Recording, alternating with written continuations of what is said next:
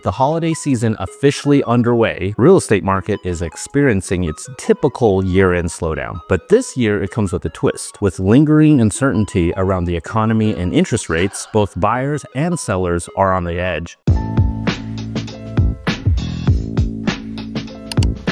Hi, and welcome to Invest with Jim, where you will find real estate insights that no one else is sharing with you. Let's get into the numbers. On average, the market in Las Vegas is holding its ground versus the national trends. Las Vegas real estate market remains resilient with steady home values and a healthy inventory. This positions the city of Las Vegas as a standout in an otherwise very cautious market nationwide. With these trends in mind, let's explore what this means for you, whether you're buying, selling, or just want to stay informed.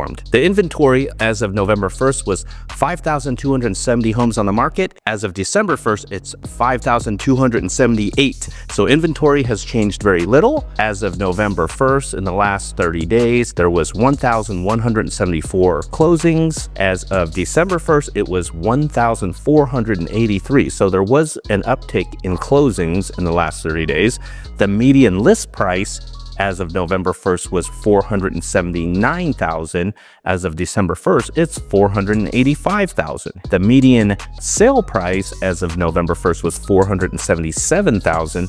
And as of December 1st, it was $480,000. So very small increase there. Days on market went up 2 days, from 22 days up to 24 days. Price per square footage has changed very little as well, 259, 257. One thing that has decreased a lot are the number of price reductions, from 2,500 only to 2,000. And the interest rates have changed very little, from 6.72 on average to 6.81 on average. By the way, if you're finding value in this video, could you do us a huge favor by liking, commenting, and subscribing to our channel? Thanks, and now back to the video. So if you're looking to sell in Las Vegas, these are the stats that you need to pay attention to. Days on market is 24 days. The list price to sold price ratio is about 99%. The current trend of increasing inventory has created more competition, thus having longer days on market and with more price reductions. We might see a brief spike in buyer activity though. So selling now while there are still motivated buyers could be a smart move, especially before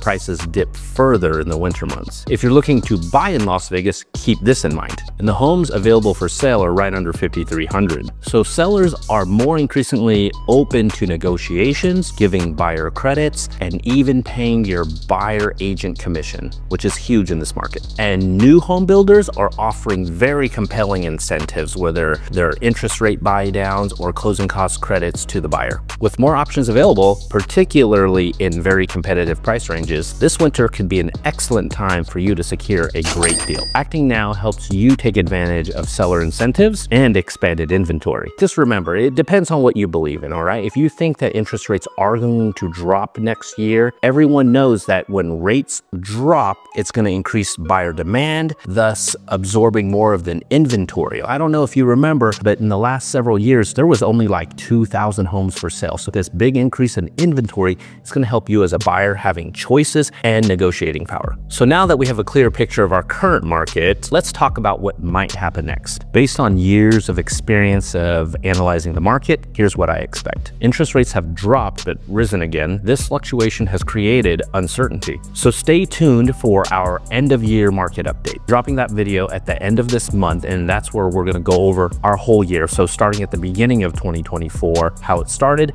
and how we ended this year. And most importantly, what might happen next year. So, I mean, this is no different in the winter. I always tell people I love buying homes in the winter. You tend to have the best deals. Sellers that have to sell are listing their homes right now. Ones that can afford to wait probably are going to wait to see if rates drop next year. But the ones that are on the market right now are very motivated. This gives you a great buying opportunity to get a really good deal on a property if you're in the market for one. Well, that's enough for the market update. So let me give you a quick update for me. November here in Las Vegas is one of the best months here. The weather is great. I golfed a bunch. And what was really cool this last month is we had a friends and family bowling event at Red Rock Lanes at the Red Rock Casino. We had a blast there. We hung out with a bunch of friends and family and just had a great time. Hope to see you there in the future. And also, both my kids had their birthdays in the month of November. So now I have a 11 and 14-year-old. Last year of elementary and middle school for them. That's exciting. exciting to celebrate. We took a cruise to Mexico for the whole week during Thanksgiving. It was a good time. We went to Cabo, Mazatlan, and Puerto Vallarta. Good times, ate too much food, got to come back and trim it back up. And that's all for that, really. So if you're thinking about buying, selling, or investing in Las Vegas, now is the great time to take the next step. Feel free to reach out. I'd love to help you navigate this market and help you take advantage of all these opportunities here in Las Vegas. Don't forget to like, subscribe, comment with any topics you want me to cover in future videos. Thanks for watching, and I'll see you on the next one.